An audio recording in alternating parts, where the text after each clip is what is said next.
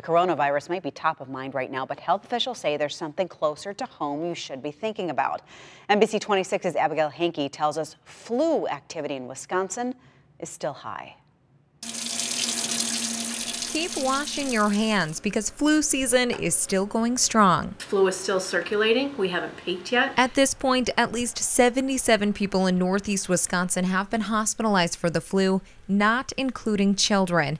Across the nation, there have been 54 pediatric deaths from the flu, one of them from Wisconsin. However, reports show we are on track for having the lowest total amount of pediatric deaths in years. The younger children definitely are a little bit more susceptible.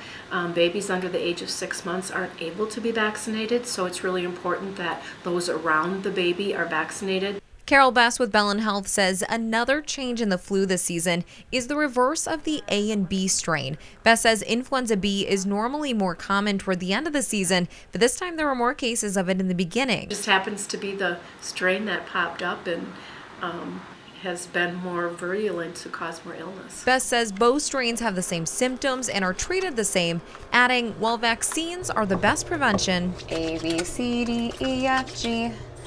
Everybody knows that washing your hands is one of the best ways to prevent the spread of germs. Now, Bellin employees say that this is a great song to sing with your kids to help them from spreading the flu. In Wisconsin, the CDC still shows the state at a high flu activity level. In Brown and surrounding counties, the state health department shows we're at a moderate level. In Green Bay, Abigail Hankey, NBC 26.